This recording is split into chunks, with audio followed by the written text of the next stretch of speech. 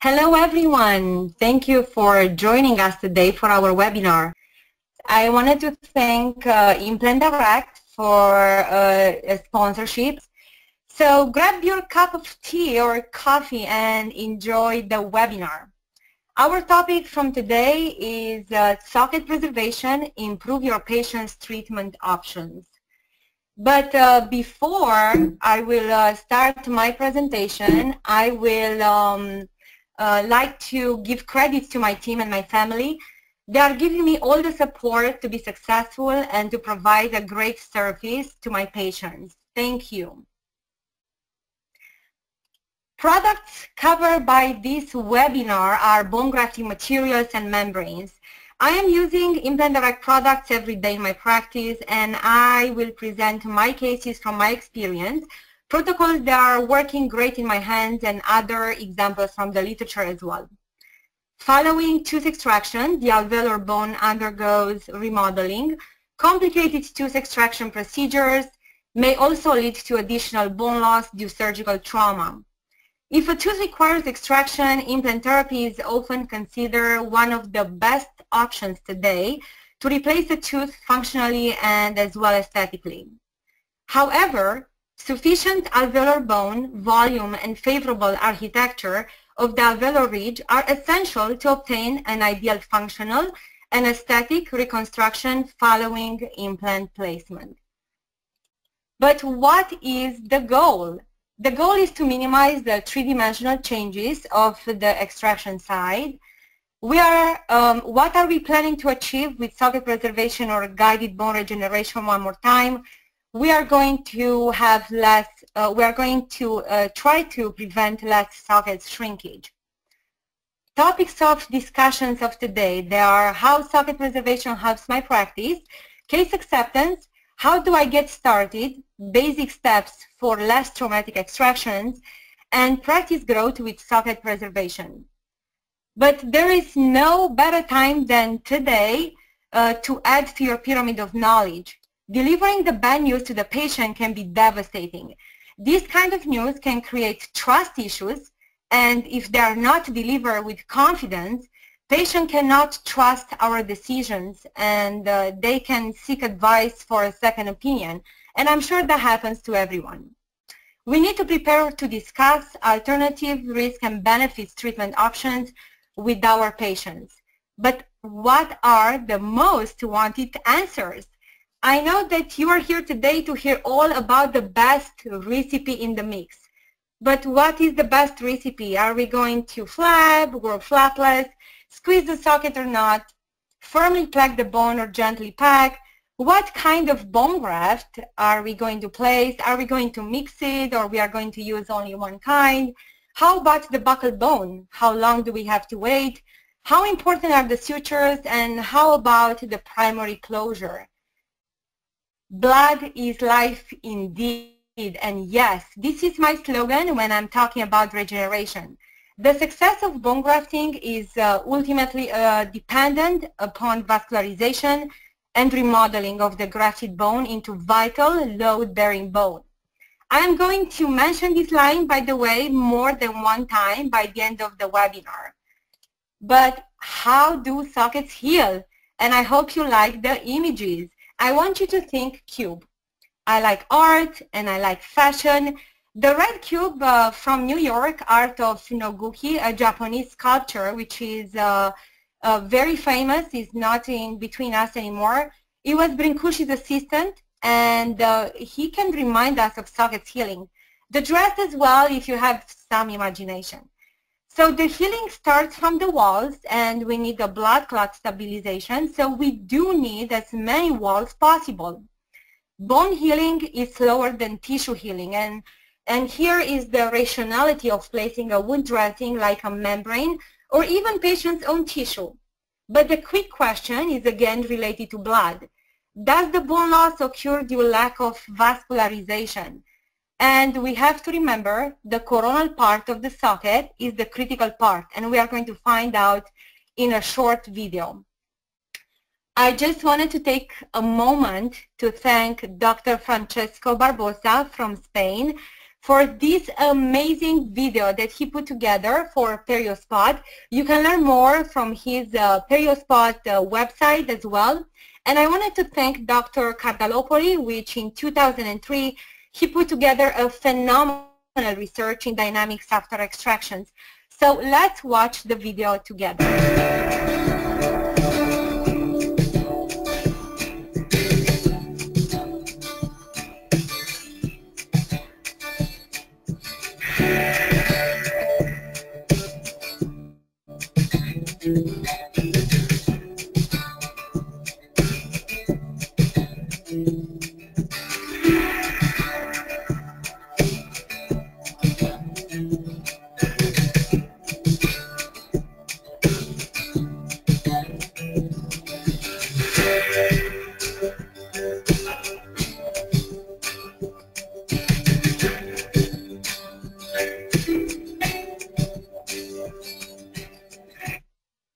I hope you enjoyed the video. It was fantastic, and thank you again, Dr. Francesco. He told me to tell you that he is a nice guy.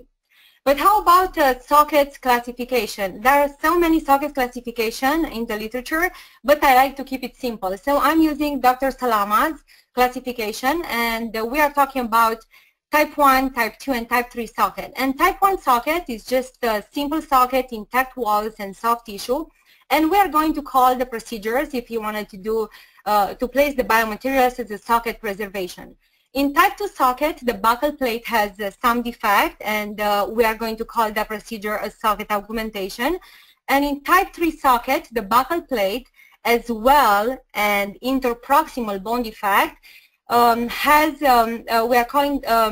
we are recommending for this an orthodontic extrusion first, then augmentation. That's why it's so important to not to elevate interproximal bone, because this is so important for this.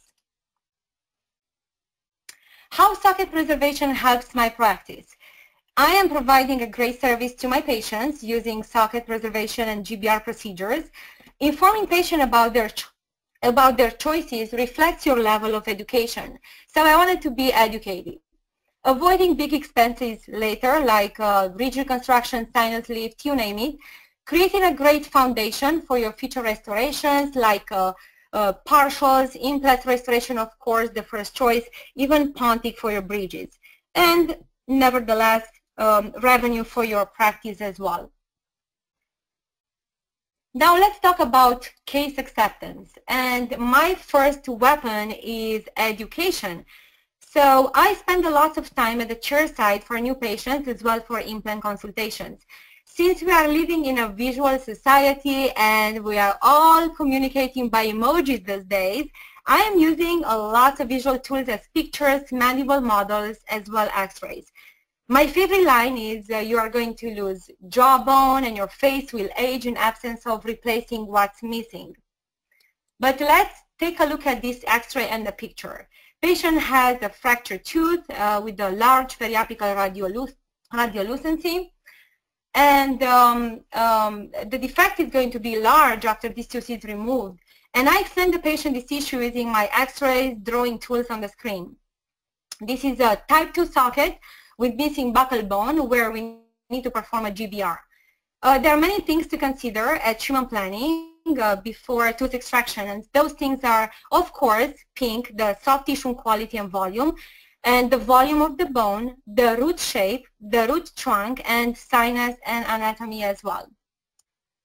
This is Liliana's case, a full mouth rehab case. As you can see on the upper left side, she has a hard and soft tissue deficiency. I'm using here a limited orthodontics, 6-month smiles, to open the bite and create enough room for my future restorations.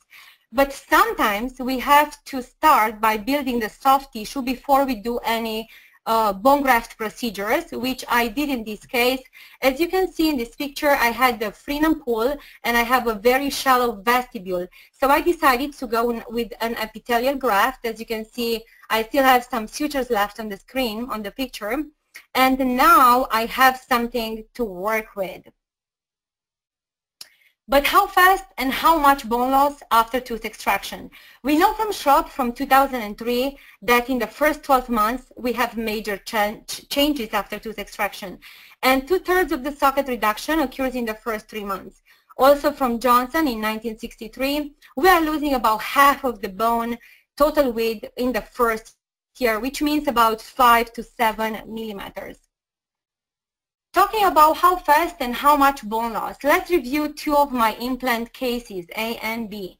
In case A, patient lost his molar about 7 years ago. His bridge was failing and I ended up placing 2 implants. You can appreciate horizontal deficiency of the ridge, and in case B, patient lost the tooth only about 1 year ago, and I did everything in my power to keep the premolar next door to have a better aesthetic regarding papilla, to maintain the interproximal bone height, since the tooth is part of her smile line. Both cases, A and B, were resolved by soft tissue management, special flap designs, and grafts, but this can be another topic for my next webinar. As dental professionals, we believe in evidence-based dentistry, and for this reason, I added some literature slides on this topic. We believe in immediate implants, and the dimensional change of the extraction socket in regards to immediate implant was studied for many years by many important people in dental field, and the results are different, and let's take a look at it. In 2003, Schropp came with a number of 5.9 millimeter change in the buccal dimension, and Lekovich in 1997 has a 4.43 millimeter buccal change. Not too much change in vertical dimension due to the lingual plate anchorage. So it's the lingual bone is held by the lingual plate. These studies were done with open flaps, so remember that. Very limited data is present on dimensional changes without flaps and immediate implants. And let's take a look in 2011 at Grunder. And his study from 2011 demonstrated about 1 millimeter buccal change only, and another study done by Dr. Tano, Chu, and Dr. Salama show less than 1 millimeter, which is 0.1 value. It's a very big difference, and no flaps to go is the way to go, and that's why guided surgery is getting big on this topic, and I am a big fan of it. I used to flap everything in my practice before when I started to place implants, and now I am a big fan of guided surgery. And to complement this topic, we have more studies. The placement of a biomaterial in the socket failed to prevent resorption of the buccal and palatal bone walls. That was published by Arajo in 2014. Autologous bone chips placed in the fresh extraction socket will not prevent ridge resorption, and that occurs during healing following tooth extraction, published in 2011. And implant placement failed to preserve the bone dimension of the ridge following tooth extraction as well. This is published in 2006. But there is more to the plate, right? So how about the success factors? We know we have many factors interfering with the implant placement, and that was demonstrated by Atwood, and those factors can be related with their metabolic, anatomic, functional, prosthetic, and as well our surgical technique, which is so important. Now I'm going to share with you my second secret weapon, which is the photography, and I'm going to share on the screen a little video regarding my server, which I'm using every day. I have 2 cameras in my practice, one a flash ring and the studio lights, and the photography plays a major role in my practice. It's the most visual tool that I'm using every day. I'm using photography for case acceptance, education, documentations for medical legal issues, and social media marketing. Photography made me a better clinician and a better surgeon. But let's talk about Liliana. This is a ridge defect talk. So Liliana is a class 3 occlusion. She does not have any tooth delay, or maybe just a bit, but while she's talking, and I made a video by the way, she doesn't show any tooth display. She had her teeth extraction on the anterior areas many years ago, and of course the lower anterior segment super erupted.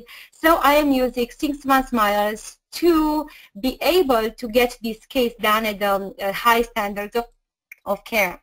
And you can see here, I took many pictures during the treatment, and Liliana is getting better and better. I did about 3 wax ups on this case. The technician was fantastic. And sometimes we have to rely on our technicians when we cannot create pink. So as you can see, the final result is outstanding. And when the blade cannot do it, let the technician can do it. And thank you so much for this amazing work. And let's move on. And how do I get started with this? And I will say no to botched dentistry. Botched is a very popular reality television series here in California, a show wherein talented doctors are fixing many errors or poor outcome of plastic surgeries. And dentistry should have it too, I believe. But knowledge is power, and we want the best interest for our patients. We want the best function and aesthetic outcome. Thank you, Dr. Cafedara from Romania, for sharing me this picture. I'll give you credit for this. How about soft tissue? We don't want to wait more than 6 months when we are planning to place a delayed immediate implant. So do not wait too long, because your soft tissue is going to go away. And in 1998, Lekovich and co-workers demonstrated just by using a bioabsorbable membrane, he improved the quality of bone, and he achieved less shrinkage of the socket. But how about, we have a little talk about the membranes, and the resorbable membranes and non-resorbable membranes. And the resorbable membranes, they have different time of resorption, and that can be up to 36 weeks. The non-resorbable membranes, they require a second time surgery. Sometimes they increase morbidity. So you are going to see a couple of examples that I use in my practice and for each individual case. But many choices are available to the clinician, and the success is based on the treatment at the extraction time.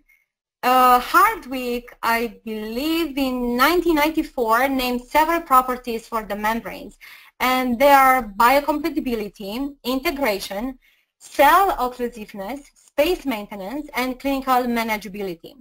Implant Direct has many choices for membranes, as you can see on the pictures, but the most popular are RTM, which is a resorbable membrane, and my favorite is Cytoplast, which is a non-resorbable membrane.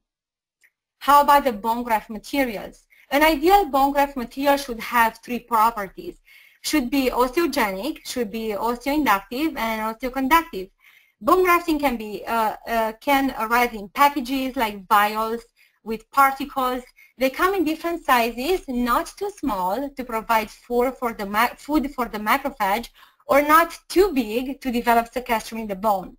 Also available in putty, flowable, blocks, membrane sheets, and it can be mixed with saline, sterile saline, blood, or any biological factors such as APRF or APRF known as blood derivatives. But how do I get started? I am going to know the bone physiology, and you saw the little video. Perform less traumatic extractions. I can't say our traumatic extraction because we're still producing a trauma to the tissue. Know your biomaterials, and of course, know your host. But what about the bone? Bone is a dynamic matrix, a type 1 collagen formed from an anorganic component and an organic component as well. And the main bone cells are osteoblasts, osteoclasts, and osteocytes. Osteoblasts are primarily responsible for organic matrix named osteoid. Alkaline phosphatase produced by osteoblasts is responsible for bone remineralization. Osteocytes are the retired osteoblasts. They represent 95% of bone cells. They're responsible for mechanical loading, and they act as a mechanosensors. Let's talk about the osteoclast. they are the cells which are bad to the bone, like the rock song, but they're responsible for bone resorption. Without them, regeneration will be impossible, so we need them. Bone graft materials are autograft from the patient, allograft, xenograft from animals, bovine and equine. Equine means a horse. Alloplast can be synthetic. We are talking about defects that can be repaired in 3 ways: osteogenesis, osteoinduction, and osteoconduction. Inductivity is related to bone processing, and demineralized bone means no minerals, only proteins left, and yes, is osteoinductive. Mineralized bone means no proteins, only minerals left, means osteoconductive. And that's going to help you to understand the biomaterials, and it's going to help you to do your orders when you are going to talk with your implant companies or your carriers. Now, what's the difference between cancellous versus cortical bone? The cancellous bone, which is called the spongious bone, resorbs faster. It's less dense, has more cells and proteins, is less mineralized as well, and the cortical bone resorbs slowly, is more dense, and is 95% mineralized. Now, what we are going to order? We are going to ask for a cancellous, we are going to ask for a cortical, or we are going to do a mix. Cortical is used for space maintenance or stability, and the cancellous bone used for faster remodeling. And of course, we can do mixed cortical and cancellous, and Implant Direct has a 50-50 product as well. But who is more inductive, cancellous or cortical? Of course, cancellous, because it contains more proteins, which are responsible for the inductive properties. Let's take a look at this case. A young female patient, 35 years old, and came in for an implant consultation. And these pictures are just fabulous to demonstrate to your patients what can happen if you are missing teeth and you are not replacing at the proper time. So the teeth are migrating, the opposing tooth is going to extrude, and sometimes we have to do additional procedure to reconstruct the edentulous area. And here I perform an epithelial graft before my orthodontic treatment, and I'm trying to upright that molar and place an implant later on. But did you say high five to the sinus? Because I did, and I did many times.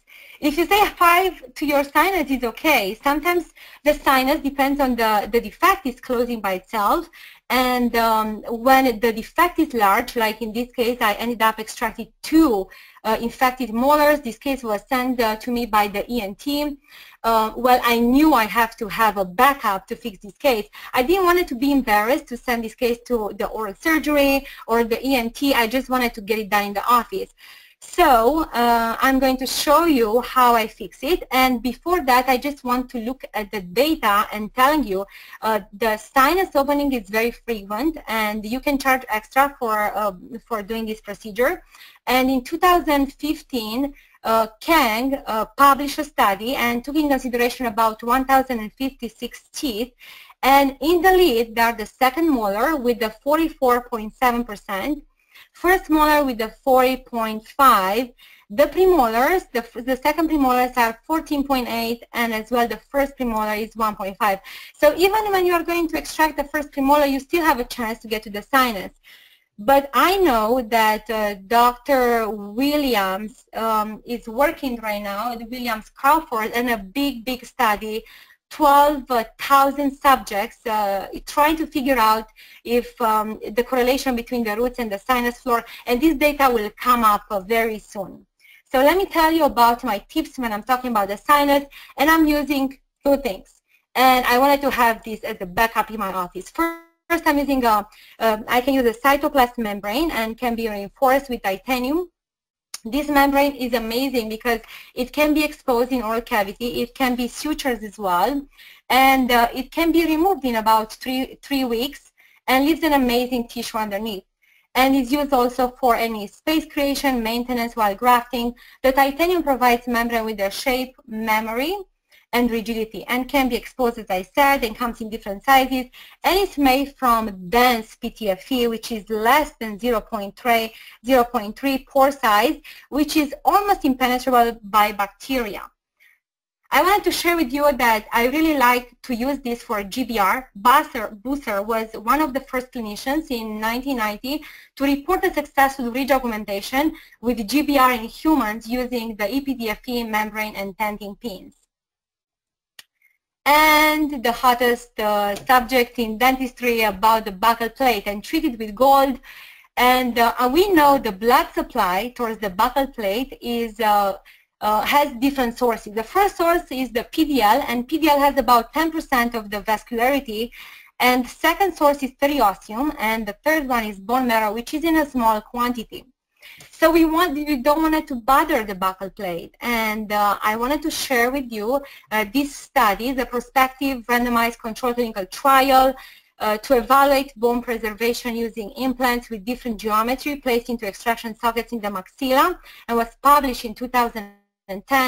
And about 64.1% of the subjects had only 0.5 millimeter in anterior area, and 24.1 in the posterior, and 1 millimeter had 23.1 in anterior and 35.2% in posterior, which is so little. That's how we need to treat it as gold. This is Randy, and came to my practice with a fractured tooth. As soon as you see the clinical pictures, or I can see inside his mouth, he has a crack in the tooth is non-restorable. I see an infection coming through the buccal plate, and I know that buccal plate is not intact. We ended up extracting the tooth. I am expecting the walls in the upper right area, and in this case, I use the ice cream cone technique described by Dr. Tarnow. I wanted to make sure before my augmentation, I do the infection control, I do curettage, I wash the socket with saline, and sometimes I'm adding some metronidazole to my graft. And in this case, I use a cytoplast membrane, an RTM collagen membrane. This is a type 2 socket. I made a little flap, which I'm not sure today if I will do the same thing. And I ended up placing here actually an allograft, and we are going to see the continuation of this case. Now Randy disappeared, and I had to do a delayed implant placement, but as you can see with the allograft, the ridge was maintained fabulous on the posterior, and I was able to place an implant right in the middle of the ridge. As you can see on the right side, I lost some papilla in between the teeth, which is kind of okay because it's a posterior area. Now talking about this membrane, it's a very popular membrane, and one of the most popular, and the resorption is between 26 and 38 weeks, and then can be used for many reasons. It can be for repairs, perio defects, windows, for sinus lift, periapical lesions as well. The fibroblasts just enjoying crawling on top of it, so it's very friendly to the fibroblasts. Now, Dr. Villardi from Pennsylvania in 2005 came with a paper on internal barrier membrane technique versus ice cream cone technique, and which one is better. So this is what he did. He suggested to insert the membrane in the socket without raising the flap, extending the membrane about 2 millimeters beyond efficiency. He added bone graft bios collagen compressed towards the buccal plate, and the socket was overfilled to avoid collapsing of the soft tissue. A Trisor free flow membrane was used on top of the socket and sutures. The volume of the tissue is maintained very well with this procedure. Now, the pictures are posted here of this young man, which is 16 years old, and presented to my practice for an implant consultation. He lost his front tooth in a car accident, and he is using a flipper for the past 2 years. Patient is not a candidate for an implant at this point. He needs to complete growing, but I am lucky. His lip line is extremely low, and he has a very thick biotype. However, he wanted a more permanent solution for his front tooth. On the upper right side picture, you can see the damage from the stay plate he's wearing for the past years, and also the stay plate is a tissue supported. Today I'm encouraging to do an Essex retainer with a tooth, which is a tooth supported which is going to be much friendly with the bone underneath as well. Now here I have an amazing implant case. I just wanted to demonstrate Dr. Tarnow's technique regarding the immediate implant placement and the provisional. And if you are planning to place your first implant on the anterior zone, I do recommend to start with the lateral. Lateral showed, the lateral tooth showed in many studies that has a little bit thicker bone than the central, and it's a good opportunity for you to break the ice and do it. So here the tooth was broken at the gum line. The patient has a nice keratinized tissue around it. What I did, I extracted tooth less traumatic possible. I placed an implant direct implant. And what I did at this time, I placed my cylindric abutment as suggested by Dr. Tarnow. And also I placed bone graft. I like to graft my gaps always. I'm just afraid of the collapsing of the tissue, especially in the anterior area. So in this case, I'm using I use a xenograft product, and also I ended up using soft tissue from tuberosity, and we all know that tuberosity soft tissue has less shrinkage than the one from the palate. And the smart way to do it is to prepare your temporary crown. And in this case, I use a patient's own crown, ceramic crown, of course, is out of occlusion, and I perforate it so I can have a screw retain. The best way to do it, to use a steamer and kill all that bacteria, have a nice smooth surface, and also adjust it with the composite, place it. And if you don't have a steamer, get one, is amazing. And if you don't have a steamer, I used in the past a gel from Science, and I'm just going around the temporary. As you can see here, this is the healing after 4 months. The patient returned, and he's ready for his restoration. Now the secret is when we are going to insert that temporary crown here, you are going to push some bone graft outside. As you can see in the pictures, you can see next to my suture graft, the anchor graft, which I did from tuberosity, and that's going to compress your tissue, and you have less collapsing in three-dimensional proportions. I'm using as well autogenous bone as well. I like it to mix it with the bone graft or place it in intimate contact with the implant. I like it to take it from the third molar. The mandible is very, very popular. You can use a bone scraper, or you can use any tools you have. Even you can use zirconium burrs, or you can use piezo. You can use even bone graft or autogenous bone from your implant drilling as well, in a close intimacy with the implant. And then you're going to place your xenograft, which is a slow resorption bone material. Now, Dr. Kobe in 2008 came up with a new procedure called socket seal, and he is using a patient's own tissue to cover up the bone graft. And this procedure is amazing. I think it's holding pretty well for the soft tissue management. But the success is probably from the non-closure of the flap. So do not squeeze your sockets. Leave them, leave them big. I like to have the volume. This was published in Journal of Periodontology and is amazing for the anteriors. And as well, you can use here an Essex retainer replacing the front tooth. Now, since we are talking about anteriors, I wanted to share with you the PDL burr I'm using when I'm about to extract anterior teeth. So don't use elevators, use a very small periotome. You can use even a blade, a small blade, or this PDL burr. Before I bought this PDL burr, I used my prepping burrs, my long diamonds, which is okay to use them.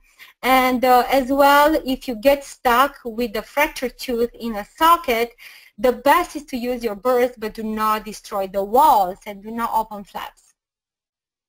So here is the result after I extracted the teeth. And if the patient cannot afford any bone graft material, use at least a collagen plug. These collagen plugs are phenomenal, and this patient was a smoker, so I decided to place some collagens. And of course, the denture is going to serve as a hemostatic tool on top of my sockets as well. And this is the healing I got. at 1 week. I like to do follow-ups up, after my extractions as well. Direct gem flax. I like this material. It's a demineralized cortical allograft sheet and is a minimally processed human cortical tissue. And you can use it for a 3-wall defect or an onlay to cover the graft. It's flexible, is osteoconductive, promotes vascularization and regrowth of the new bone. So this is a case I did. Unfortunately, I had to remove an implant in this case. I still had buccal bone, but I was not brave enough to place an implant right away because the patient had passed and I didn't want to take a chance. So in this case, I fabricated a stake bone using APRF and IPRF mixed with biomaterials. APRF stands for Advanced Plated Rich Fibrin, and IPRF stands for Injectable Plated Rich Fibrin as well. And you can see a small video that I made here, and I'm using here a 50/50 direct gem product from Implant Direct. I like to use the biomaterials with the bone graft because it keeps the particles together. They're not flowing everywhere, and it's easy to place. My assistant is helping from the lingual side, and I'm going to demonstrate how to use the direct gem flex in the next slide. So the demineralized cortical allograft sheet, you can soak it in minutes. You can use also the patient's own blood, and in this case I use the exudate from the PRF, which is full of factors. It's exactly what I need. I need those cells to communicate with each other and form the bone. So I gently use the scissors, and I made sure I have a very good fit on my membrane. I open a small flap towards the buccal and a small flap towards the lingual, and I wanted to make sure it's all tucked in on top of it. And then I did, in this case, a supraperiosteal release incision to make sure I cover completely this, and I have release from a buccal as well from the lingual side. But does the bone loss occur due to lack of vascularization? And thank you, Elisa Shakroum, for sharing this Mamoto concept with me. Dr. Joseph Shakroum is my mentor in biological factor. I just wanted to give credit to him. He's an excellent mentor to me. And I wanted to talk about a little bit about the bone loss and the lack of vascularization. It is important to suture right. You can do a beautiful procedure, surgical procedure, and you can mess up at the end doing the wrong sutures or materials, and it's not flowing everywhere, it's not approximate the flap. But the promotion of vascularization, again, you need growth factors and you need flap management, and again, blood is life. So Mamoto came with this idea that pressure on the crest of by the flap can create bone loss, and we have horizontal and vertical bone loss, so we do not want to have that on top of the ridge.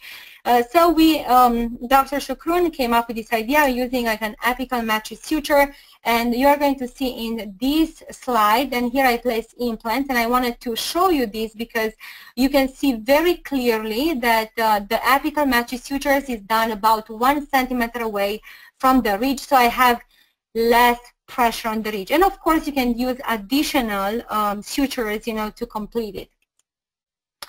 By the way, 5-gram force done by a study in the past was okay to be on top of the ridge. I just wanted to mention them to you. So let's see about Angelina. Angelina presented to my practice with a fractured tooth, and she had a fissure on the buccal. I ended up with a fenestration of tissue and the buccal plate, and I was devastated, and I had to fix it. So a cytoplast membrane came to my rescue.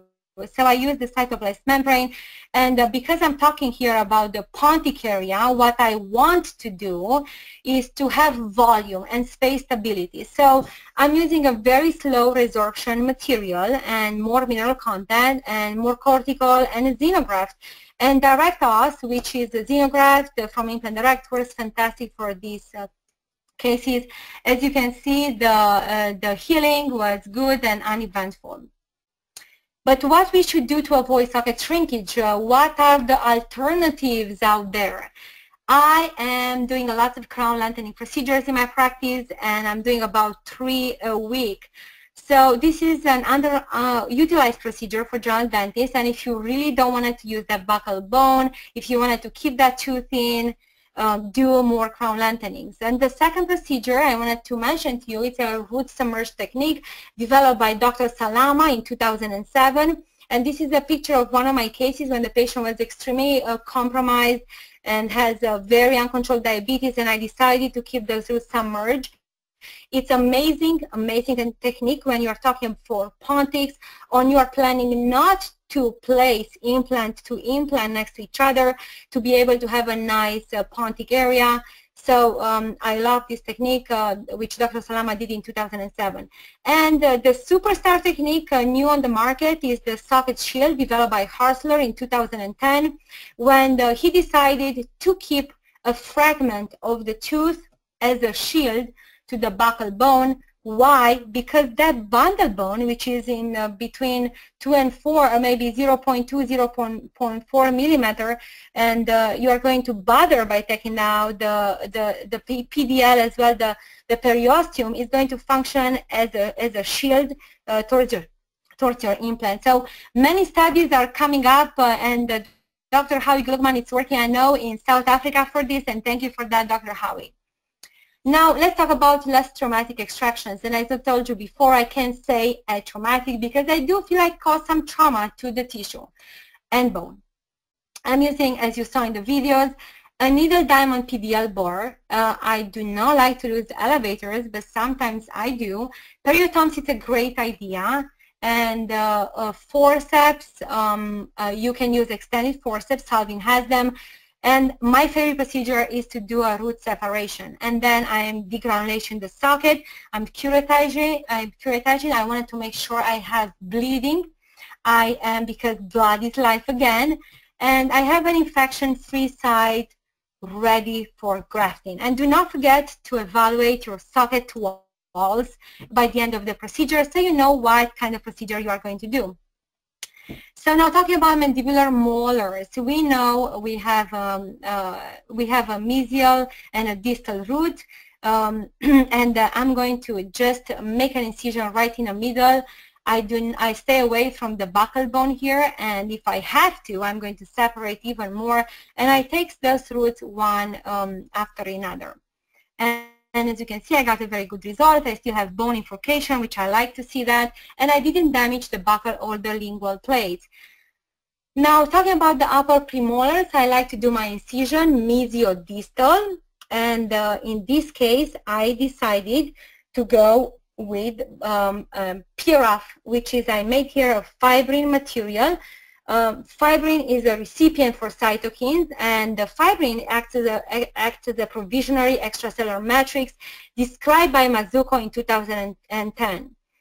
APRF stands again for Advanced Places-Rich Fibrin, which I'm using in my practice for the past 3 years, guided by Dr. Joseph Chokroun, and I'm in love with this procedure because I can use it for so many things. PRF inducing as well vascularization in vivo, and that was demonstrated by Mamoto in 2013. And again, blood is life. Now we are talking about root separation and root trunk height discussion. When we are planning to take out the tooth, immediately our eyes are going towards the apex of the teeth. So we are going at the apex, the nerves, but nobody pays attention at the trunk. And that's important because it's not important only for endodontists to make sure they don't perforate, the floor or the floor of the trunk. It's important for periodontists as well. Make sure the furcation area is safe. But also it's important for us doing extractions because we know how to treatment plan these cases accordingly. So when we have a lot of bone in a furcation, we know the shrinkage is going to be less. But when we know we have less bone infiltration, we know I'm going to have a lot of shrinkage, and I'm going to demonstrate this by the healing. When you don't know where the fistula is coming from, I like to use this method that you can see on the upper right screen. Good aperture in the fistula, and believe it or not, in this case, the fistula is not coming from the cracked tooth. Actually, it's coming from the tooth in front of it. So we ended up doing a root canal for the first molar.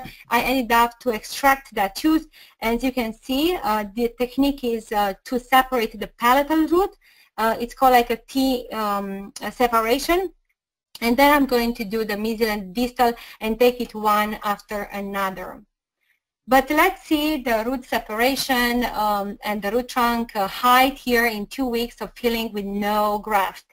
You can see the difference in between the right and the left case. The thicker the trunk, the less resorption. The thinner trunk, then grafting. The coronal part of the socket is the critical part of the extraction. And that's what we saw in the amazing study done by Dr. Cardaropoli in 2003. And of course, the healing looks so well because we are talking about maxilla, and we have more vessels and faster healing. So blood is life again. So let's appreciate this one more time. How fast is this healing in maxilla?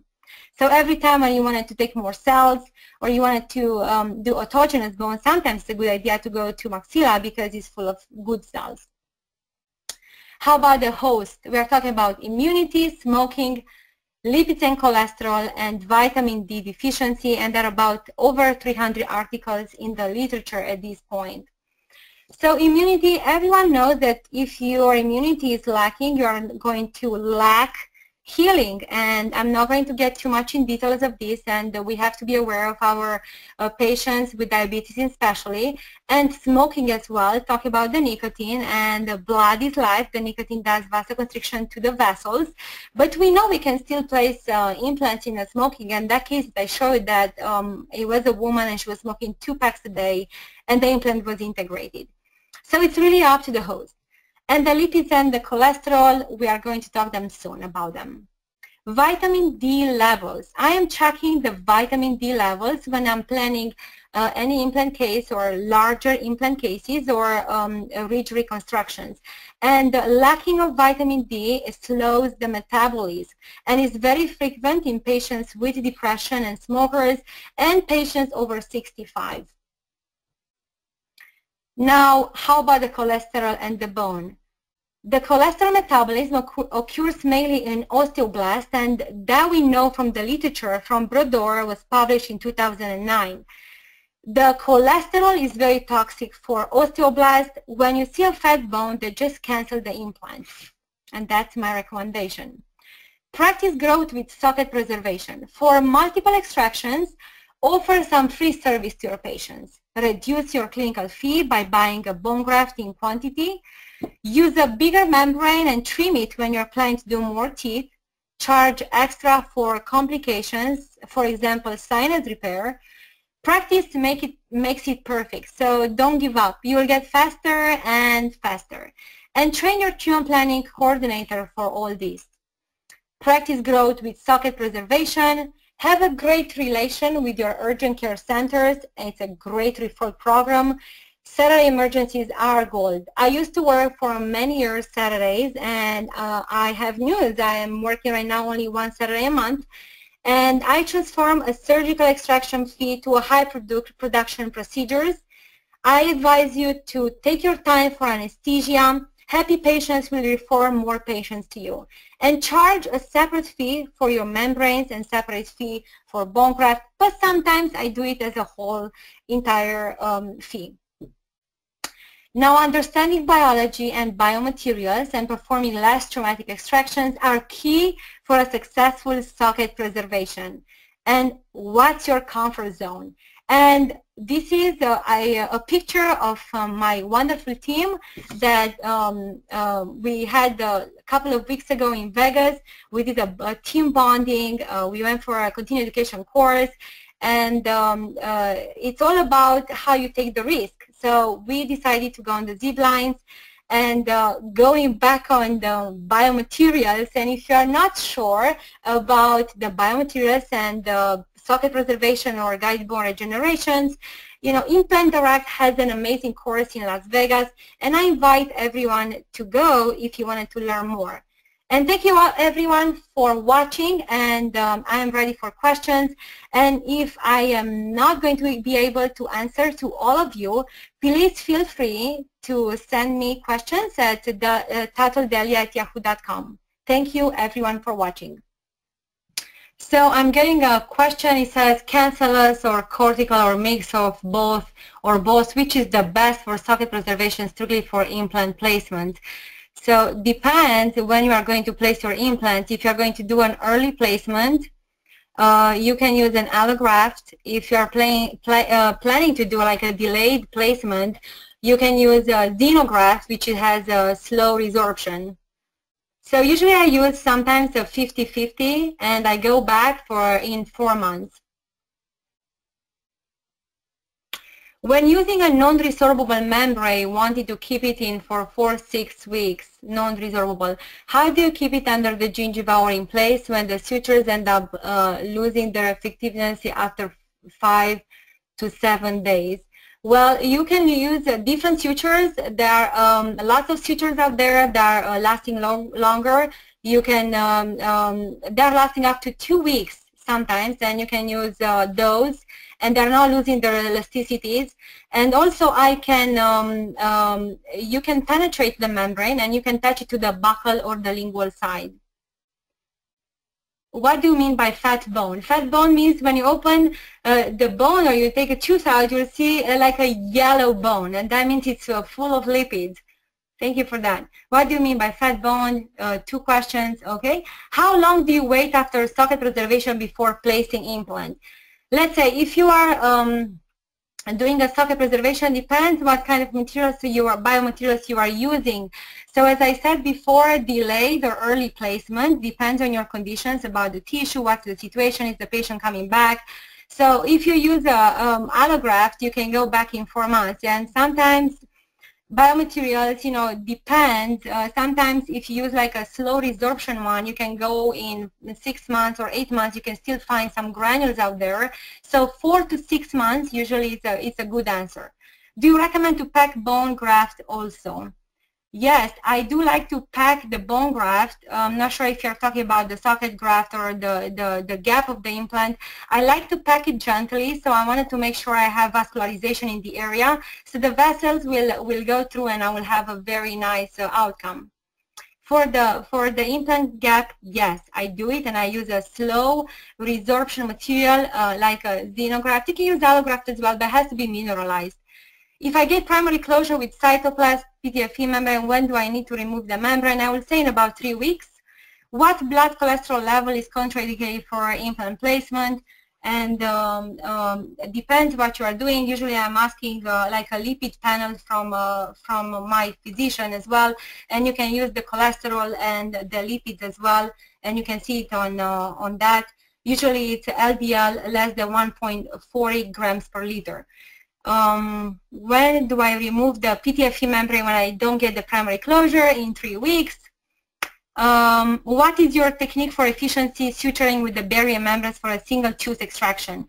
Suturing with the barrier membrane. I can use it, you can use it on the buccal and on the lingual, or you can use like a crisscross suture, and that's a very good one. In the beginning you will struggle with that, but it's very easy to do it. Crisscross, it's easy. Do you recommend to pack bone above the dental implant? Yes, I usually graft all my gaps, as I said before, with mineralized bone. Can be allograft or xenograft, but has to be mineralized and has to be like a slower resorption. Xenograft is very slow.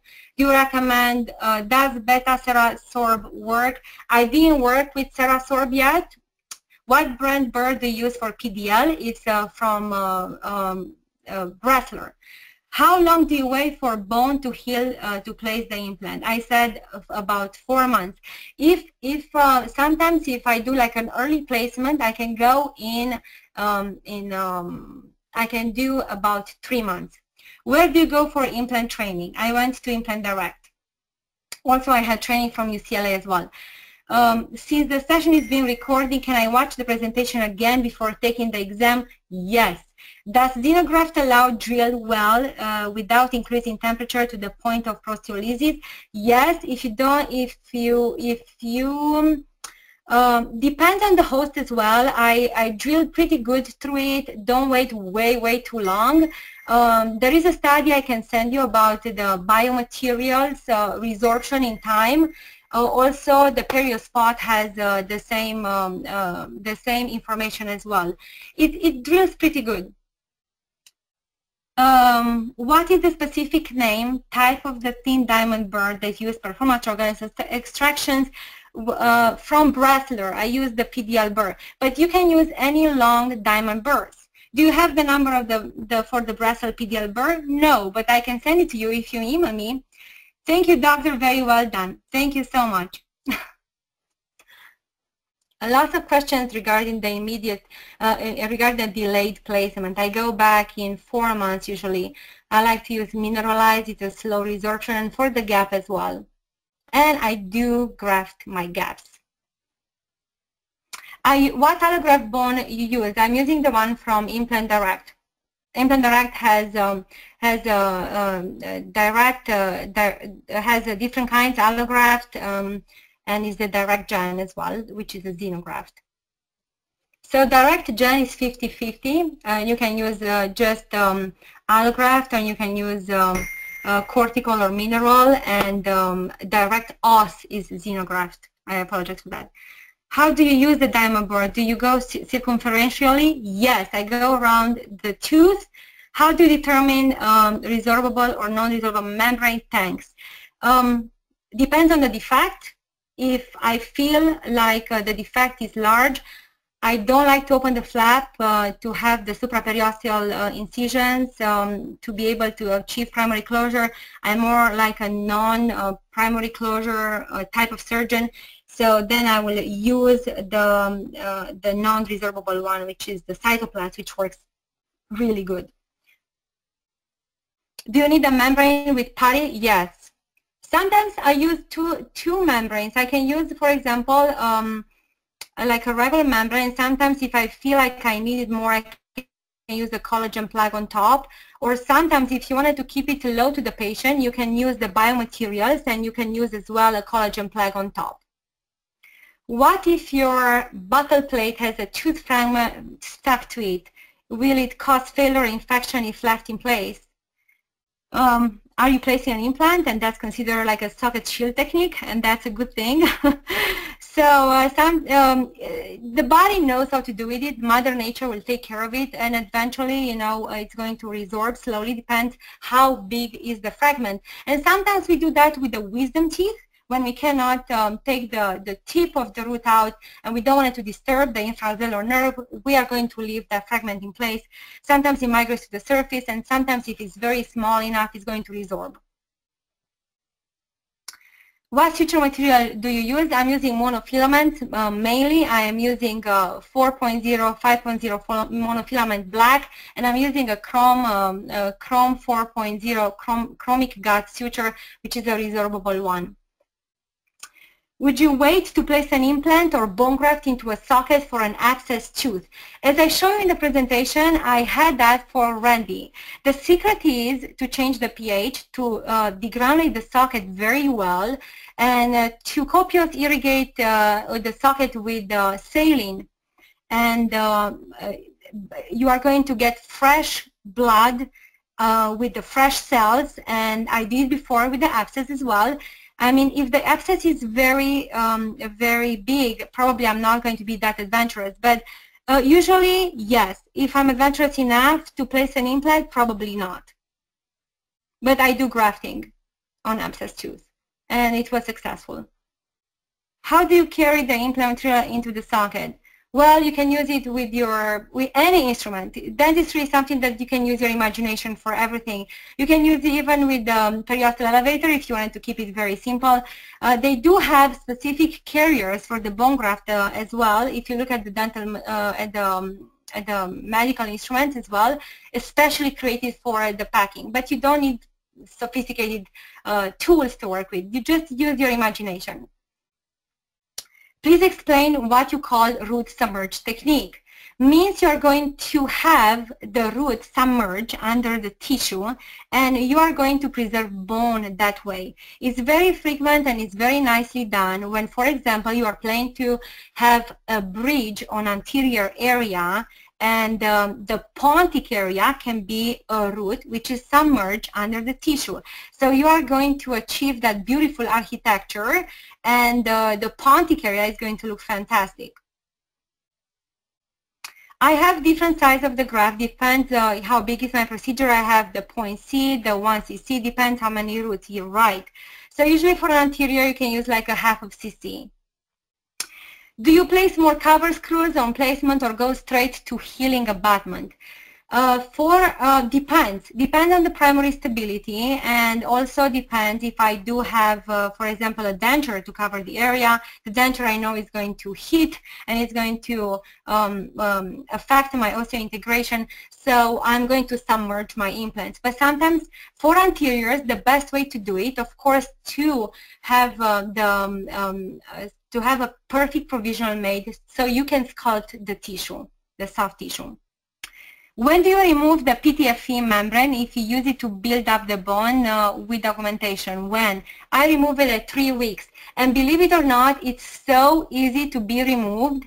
All you have to do is to have a cotton plier and it just slides right out. Sometimes you can use just a small topical anesthetic as well. Yes, I find that I get decent bone after 4 months of grafting yet. It's still softer than surrounding and I'm not waiting enough. Or do I need to change my biomaterials? So there is a study out there showing that at 4 months, depends what kind of bone graft material you use, it's a different, you still have some remaining biomaterial in the socket. And do you remember I said the coronal part is the critical part. So you have a strong bone to the apex of the implant, and then by waiting, the coronal bone is going to mature enough. So you are going to be safe as long as you're going to get the primary stability going. Sometimes, depends, if you are using a xenograft, you have to wait probably more. I will wait a little bit more. Do you place graft in the socket before or after the implant is placed? First, of course, you place the implant and then you are going to graft around it. As I showed you before, using the cylinder, the temporary cylinder abutment, you place it in and then you are going to graft around it, nicely packing the bone, and then with your provisional you are going to squish the bone all around, so make sure you have a great architecture towards the facial. Sometimes I leave my last implant drill inside the socket and I graft around it. I do not pack it, gently pack, and then I place the implant. And in that way, it's going to squeeze the bone graft beautifully around my implant. Do you routinely place implant and bone graft at the same time if the socket is normal, healthy after a non-traumatic extraction? If not, how do you decide when to wait for a complete healing before placing an implant? So if I have a type 1 socket, which is a perfectly socket with all the walls and I have beautifully soft tissue, I will wait 8 weeks, and that's called early placement. Your osteoclastic activity is gone and the bone is very nice and fresh, and you can go back in 8 weeks if you'd like to. Do you recommend to use patient's own osteorized tooth as part of the graft? Yes, that's another procedure out there. They are very successful, and when you are going to grind patient's own tooth and you are using it as a graft, and I saw very successful before. So you can use flex, the direct gem flex, for a wall structure as well as an overlay over the graft, and it's cortical bone, so no need to extract it after like a titanium membrane. No, you're going to leave it in place and actually it's going to work beautifully. And sometimes you can add even one membrane on top of it if you wanted to make sure it's protected, so you don't have to remove it. It's amazing. It's almost the same like in Europe. It's called lamina cortical. It's kind of the same. It works very nice, and you should try it. If you keep the PTFE membrane for longer than 3 weeks when you do your ridge augmentation, what will get? Will get infection? No. I had patients I kept it for, I mean, depends, but I had patients I kept it for about 4 even to 5 weeks, and I didn't get any infection. Sometimes the membrane comes by itself because you are not going to have sutures anymore in place. Patients are not behaving when they have to respect the oral surgery post-operatory instructions, and they can have suction in their mouth or they're playing with it, so the membrane will come out. And usually if it's stuck in, you will not get infection in 4 or 5 weeks. With the root submerge technique, how far subgingivally does the top of the root needs to be in order to have it up being completely covered? You have to place it under the bone, and I would say about 2 millimeters under the bone. And make sure you have a nice tissue on top to be covered. If not, it's not going to work. And you can seal it as well, the root. Does a plug take the place of a membrane? Yes. It's called the poor man membrane when we try to save something for our patients. Sometimes I do that. Do you prescribe antibiotics after bone graft to the patient? Well, yes, depends on what situations. Usually I like to give it 24 hours before, but if the patient comes, of course, in emergency, I do prescribe antibiotics, and this has to be related with the host as well. If the patient is immune compromised, if they can medication, the age as well. So I do prescribe antibiotics, yes. But if it's a young patient with no medical history, antibiotics are not needed. And sometimes, as I told you before in my presentation, I add antibiotics to my graft. So I'm using Flagyl, or I can use metronidazole and in powder, and I can add it to my biomaterials. What is the difference between using collagen plug versus using bone graft? Which one is better choice to preserve the socket?